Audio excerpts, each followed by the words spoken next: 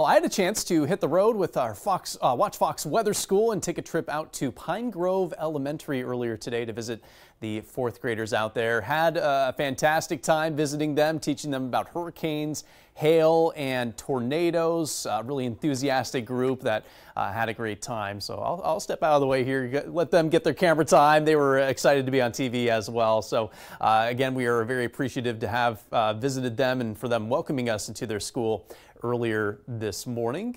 We also had a chance to talk to a couple kid forecasters. Let's send it over to Olivia and Callie for a look at the forecast for the next 5 days. Hi, my name is Olivia. Hi, my name is Callie. Sunshine is in the forecast tomorrow, and there will be no rain in the forecast for the next 5 days.